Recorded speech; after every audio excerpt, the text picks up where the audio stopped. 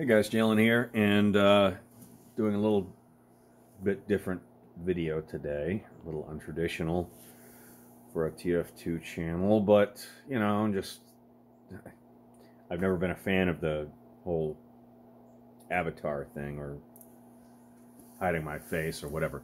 Like, that's cool. If you want to do that, no problem. But my profile picture is me, so with the exception of these days my beard is still recovering from its reset, so once I get it back to full length it'll be more appropriate. But I just wanted to comment on the various TF tubers jumping on the bot bandwagon.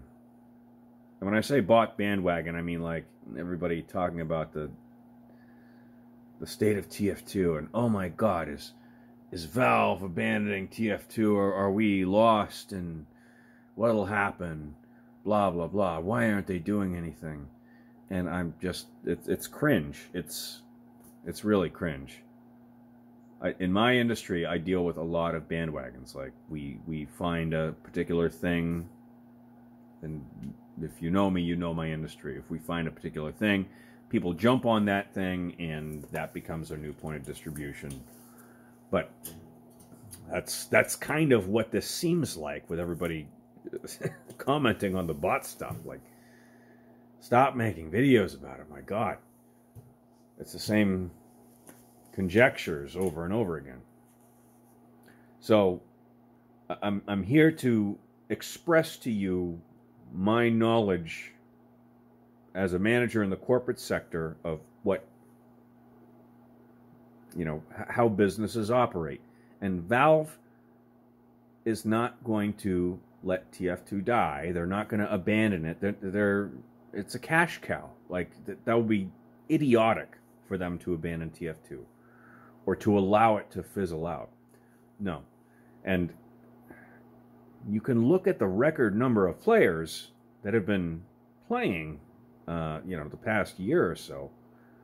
Like, I myself just got back into TF2 in November. I hadn't, November 2020. I hadn't been playing it since pre-Jungle Inferno.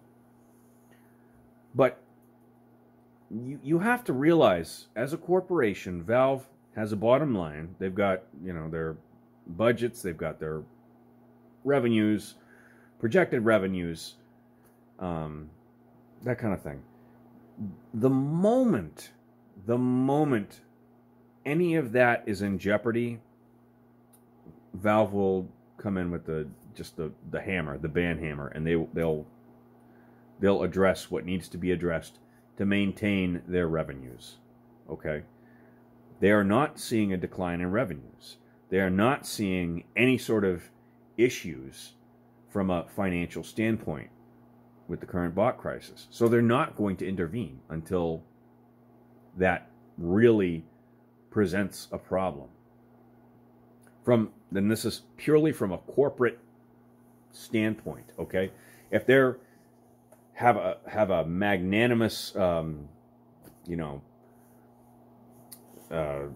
benign feeling, and they just want to do it for the good of humanity and come in and fix that, then so be it. Like, that's cool. I fully welcome them to do that, but I can understand why they wouldn't. They're not going to mess around with it. They're not going to rock the boat as long as their revenues continue to do well. So my advice to everybody is just calm down. Don't worry about it, really. Yes, it's an inconvenience. Yes, it sucks that you have to spend half your time on casual servers kicking, or, you know, getting kicked, or, you know, just searching for new servers on each game you join.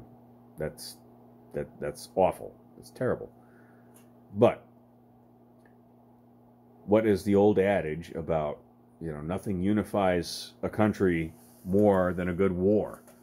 Well, nothing unifies a community base more than a common enemy here with the bots. And so the TF2 community is probably more united than it ever has been before. And I think Valve is riding that. I think that's what they, that's helping the game, really.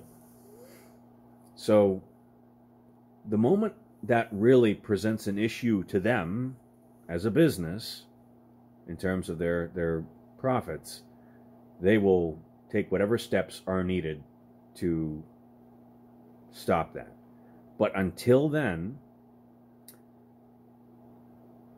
stop speculating. Stop worrying about it. Stop fretting. Your anxiety, nobody who can add a day to his life by worrying about tomorrow, kind of thing. So, just something to think about. But good luck. I'll see you, and give me a like, and I'll give you a crits next time we play together. Cheers.